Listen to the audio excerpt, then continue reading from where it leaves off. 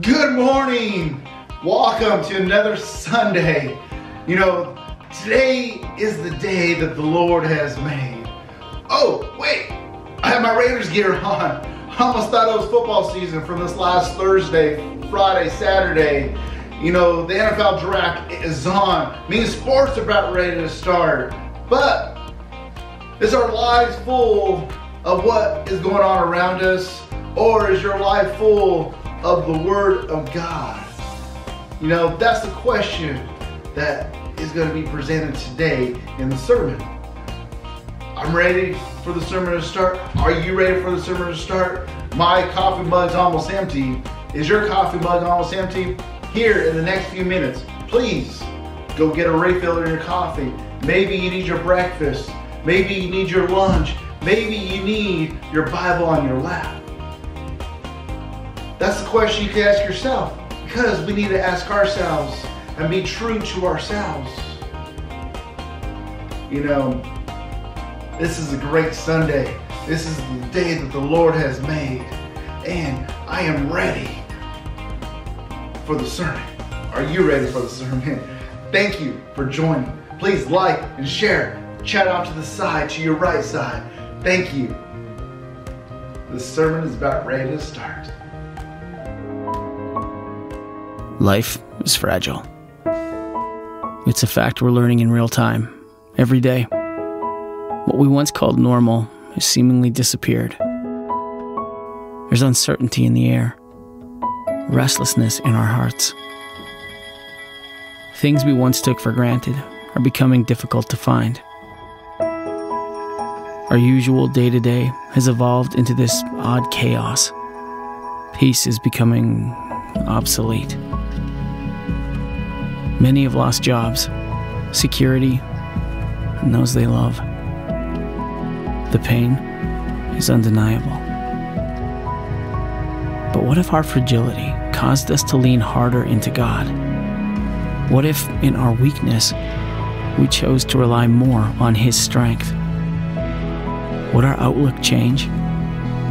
Would the peace that passes understanding begin to drown out the noise of this moment? Would we walk in a quiet confidence, knowing our God is mighty to save? We're not promised tomorrow, but we are given a simple truth to stand on. Our God goes before us. He will never leave us. He will never forsake us. Yes, life is fragile.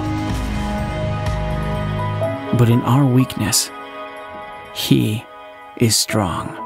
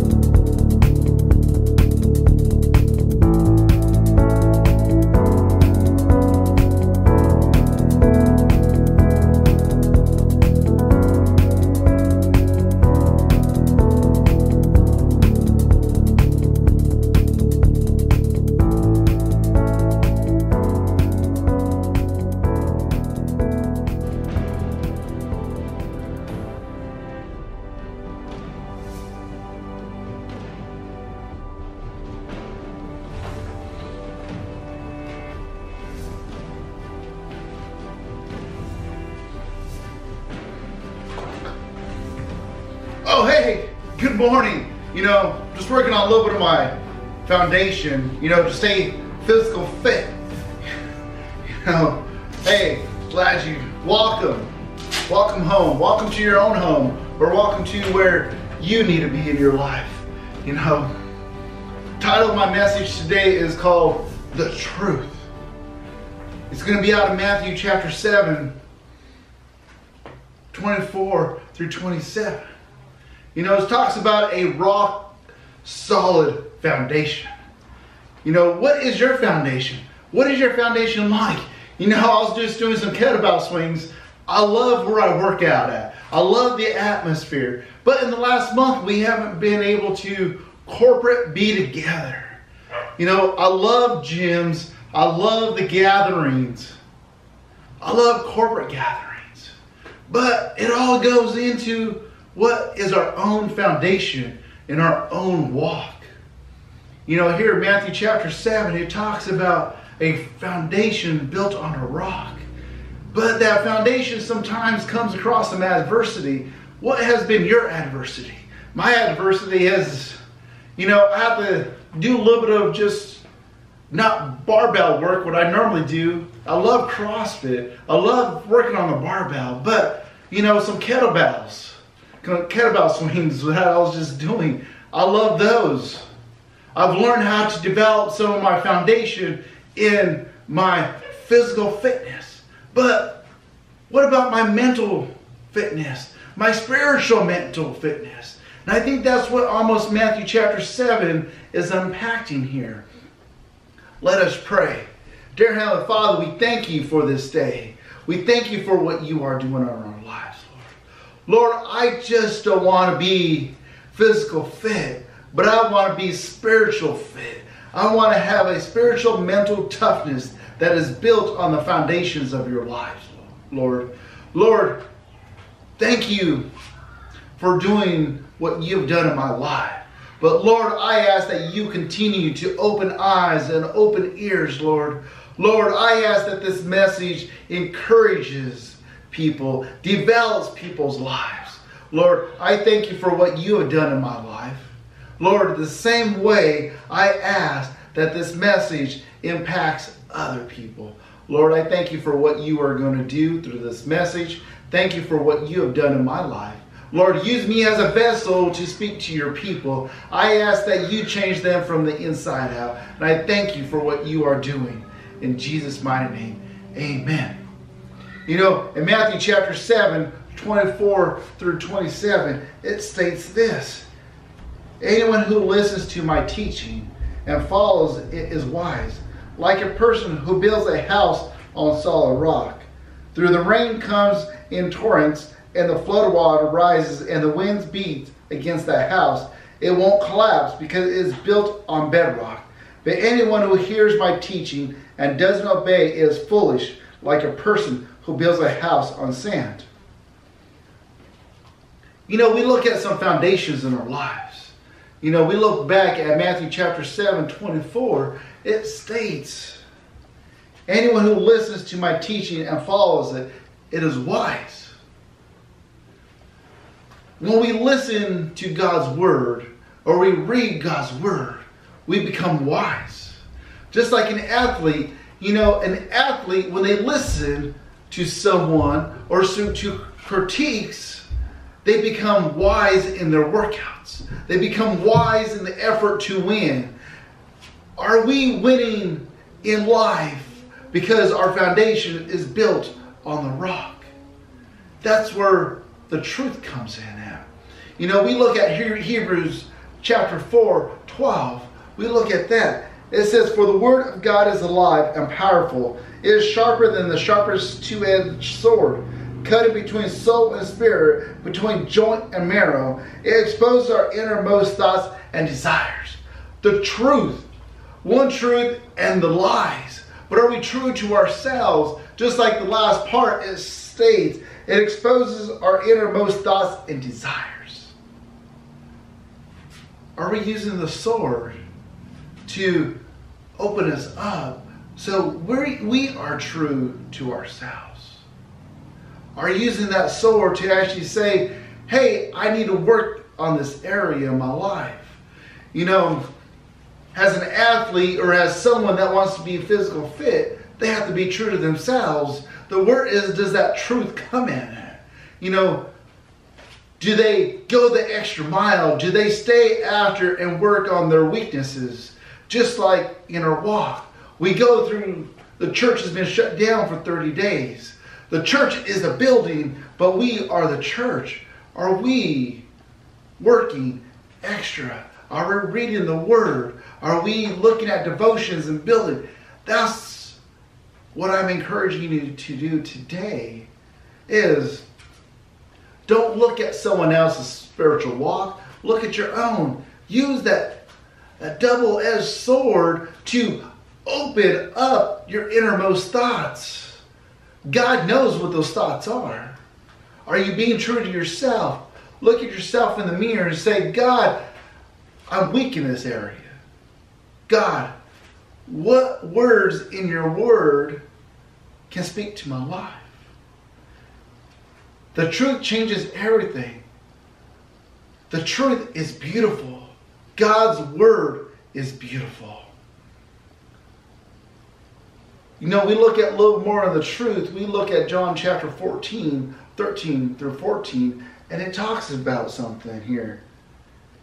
You can ask for anything in my name, and I'll do it, so that the Son can bring glory to the Father. Yes, ask me for anything in my name, and I'll do it. First off, let's look at our Christian walk. What are we doing? You know, here's an instruction that says, ask in my name, and I'll do it. Are you asking God for some help? Are you asking God to guide your thoughts? Are you asking God to build your spiritual, mental toughness? What question are you asking God? You know, I hope you're praying to God. And the next one, I hope you're reading to see what God wants to do in your life. Some encouraging words. Maybe you read in a devotional or read out of His Word, and you're seeing what words you can do to encourage other people. You know, there's two great books in the Bible. There's Proverbs and there's the Hebrew. You know, they speak really truth.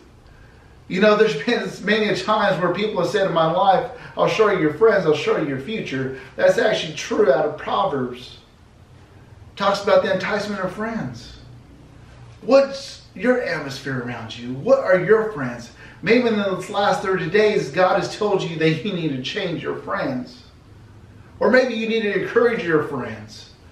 That's between you and God. That's why the Hebrew 4:12 is saying, look at the innermost thoughts. What is God doing in your life? You know, as an athlete, we practice with a coach. We hear what the coach says. In our spiritual walk, are you listening to what Jesus wants to do in your life? An athlete will read to improve. They'll look at different coaching methods. They'll look at different techniques. They're reading up on that. Are you reading up on God's Word? In conclusion, I challenge you with this question. Why do you do what you do? Why do you do what you do? You know, a little bit of my life in this last 7 years, almost 8 years, my foundation has been rattled. My foundation was shaken. Was my foundation really on a rock? I had to ask myself those questions. I had to be true to myself. But why do I do what I do? Why do I believe what I believe? Because I have seen miracles. I have seen the God's Word transform people's lives. I have seen radical transformation. That's why I do what I do. That's why I love people for who they are. I love to see where the rubber hits the road. What's going on in your life? What are you doing because you do what you do? Are you being truthful to yourself? Are you delivering the same medicine that you tell other people to do. And I'm not talking about the physical medicine. I'm talking about the words of encouragement. The way you encourage people. Are you living your life the same? That's what God did. He lived his life the same, and he delivered the same message. Look at your foundation. Are you building on top of your foundation the foundation that it needs to be built on? Are you putting sand on the foundation, or are you putting concrete on the foundation? Are you being the solution to the problem, or are you the problem to the problem? That's what I'm challenging you with. Next one. We need to maintain, we need to have maintenance in our foundation. You know, there's been many a times where we just look, hey, I built my life on a rock. I built my walk on the rock. But sometimes, you know, there's been many people that have read their Bible, you know, all the way through from Genesis to Revelation. But they don't stop there. They read it again, and they read it again. They're having maintenance in their foundation. Where's your maintenance at? Are you maintaining just your foundation as it is, or are you looking at the maintenance to your foundation? Are you adding the concrete to where the stilts are on the rock? That's what I'm leaving with you today. Let us pray. Dear Heavenly Father, we thank you for what you are doing in our lives. Lord, I ask that people look at their foundation and they just don't add sand to the foundation, but they add some concrete to that foundation so their foundation becomes more sturdy instead of shaky. Lord, I ask that this is their day that the Lord has made in their life. Lord, I ask that you change them from the inside out. The words that I deliver today, I ask that you do your will. Lord, I thank you for what you are doing in the lives. Lord, I ask that you look at their foundation with them. I ask that you ask them the question by the Holy Spirit from their head to their toes. Lord, I ask that you anoint their bodies and their minds, Lord. Lord, I thank you for what you are doing. Thank you for what you are doing in their lives. Lord, as we leave here, Lord, as this message is ending, Lord, I ask that you continue to go with them. Bless them in a mighty way. In Jesus' mighty name, amen. Why do you do what you do? That's what I leave for you today. I love you. I'll be praying for you. I thank you for watching this sermon. Have a great Sunday.